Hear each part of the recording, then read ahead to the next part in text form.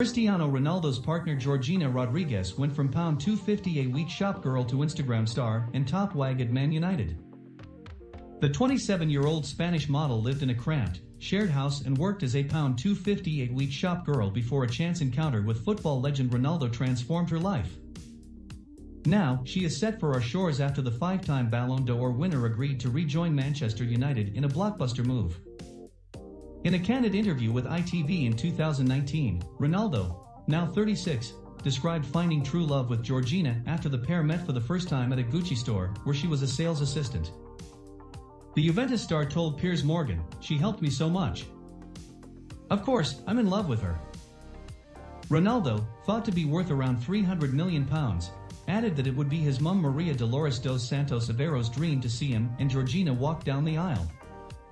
"We'll be married one day for sure," he said. "It's my mum's dream as well. So one day. Why not? It's great.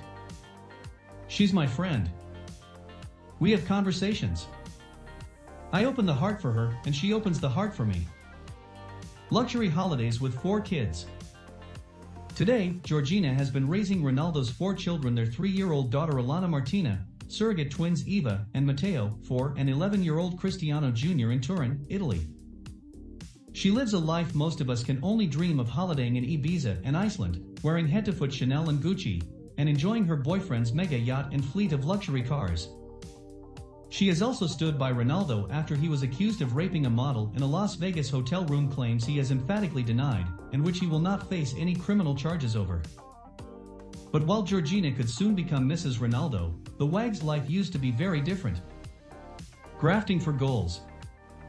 The beauty hails from a very humble background, growing up in the tiny village of Jaca, northern Spain, with her Argentine former footballer father, Jorge, and Spanish mother, Ana. As a child, she longed to be a ballet dancer. But because her parents couldn't afford to send her to dance school, Georgina set her sights on a career in fashion retail instead.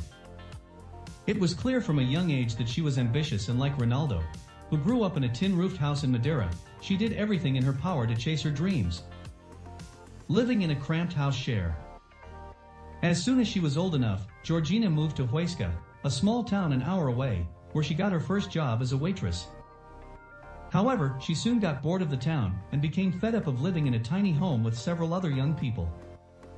Tired of her impoverished lifestyle, Georgina moved again, this time 3 hours away to the seaside town of San Sebastian, where she got a job in mid-range shop, Massimo Dutti.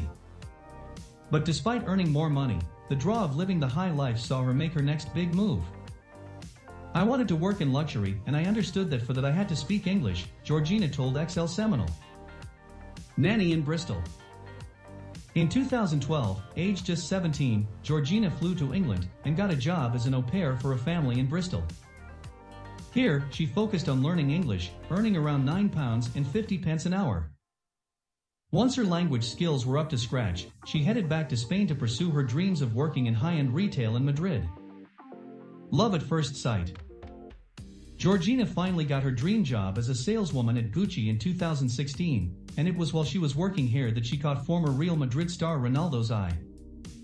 Days later, the pair met again at another brand's event, where they were able to talk in a relaxed atmosphere, outside of a work environment. It was love at first sight for both, Georgina previously told The Sun on Sunday. Hounded by fans. The couple kept their relationship under wraps for the first few months, but once people found out they were dating, football fans started turning up at Georgina's shop. "You have new work, please check." Bosses feared the fans, who were trying to take pictures, would put off their rich clientele, and Georgina was dismissed from her dream job in December 2016 after just 8 months. Ronaldo's contacts got her another job in Prada in El Corte Inglés, the famous Spanish department store, where she earned about £1,000 a month plus commission. But once again, her relationship cost her a job. Customers kept coming into the shop in the hope of spotting Ronaldo and begged Georgina for selfies. It wasn't long before management and Georgina mutually agreed it was best if she left and stopped working for good. Speaking about her experience, she told Spanish outlet, XL Seminole, "I was hiding, but fans were looking for me at the store. They used to call up and ask about me, pretending to be clients. There were always photographers waiting for me. The director told me to go down to the basement because he did not want to see me in the store. I started to be very uncomfortable, and then I left. Proud parents. In November 2017, Georgina gave birth to their first daughter, Alana Martina, and revealed that the football star had spoiled her rotten. She told Ola, when we got home from hospital, he'd organized a surprise dinner with all our nearest and dearest. I felt like the luckiest woman in the world. Little Alana Martina joined Ronaldo's adorable clan with twins Eva and Matteo, having been previously carried by a surrogate mother, and Cristiano JN being born to a mystery mother. Today, Georgina is raising all the youngsters. I have always been mature, and for me to have 4 children is not a burden, she said. I wear it very well, and in fact, I no longer imagine my life without my children. It has definitely brought us closer. We're happier together than ever. The children are our joy. Ronaldo has famously talked about wanting 7 children. However, Georgina has different ideas. When previously asked where she saw herself in 10 years, she said, "I do not see myself with more children. From selling Gucci to wearing it." While Georgina used to sell designer clothes to the rich and famous, she's now wearing them herself, from £1,400 Balmain jackets and £5,000 Chanel handbags to a priceless vintage fur coat. They were living in a gated mansion in Turin similar to the £5 million mansion she and Ronaldo used to share in Madrid, but a far cry from the flat she once lived in with pals. Now, they will mostly likely be house hunting in Cheshire's Golden Triangle for an abode fit for a king and queen. Of course, Georgina is used to traveling in style too, jetting off in an £18 million private plane, sailing on a luxury yacht, and driving sports cars like Ronaldo's flashy Bugatti Veyron. Since she began dating Ronaldo, Georgina has become a star in her own right, gracing the cover of various fashion magazines while amassing 27 million Instagram followers. A lavish wedding. If Ronaldo does fulfill his dream to wed Georgina one day, it will likely be a very grand affair. Wedding expert and founder of Wedding Ideas magazine Rachel Southwood told Sun Online, she'll probably wear a fit and flare dress that hugs her curves and kicks out at the bottom. It will be slinky and sexy but demure all at the same time, probably in lace, but possibly with some extra bling. I think she will wear a long lace, scallop-edged veil. Something by a designer like Ricky Dalo, although I suspect it will be completely bespoke, from the head designer at one of the design houses she has worked with. Their wedding will be lavish and include a church service and a huge feast. It will be family-focused with a few big names thrown in for good measure. Rodriguez sparked engagement rumors last year when she showed off a huge ring in an Instagram post. They have so far remained tight-lipped over plans, but are expected to tie the knot in the near future. Running Ronaldo's empire.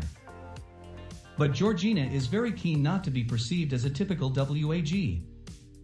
She has previously said she has no interest in just shopping and spending Ronaldo's money. In fact, she might take a more active role in managing his vast fortune.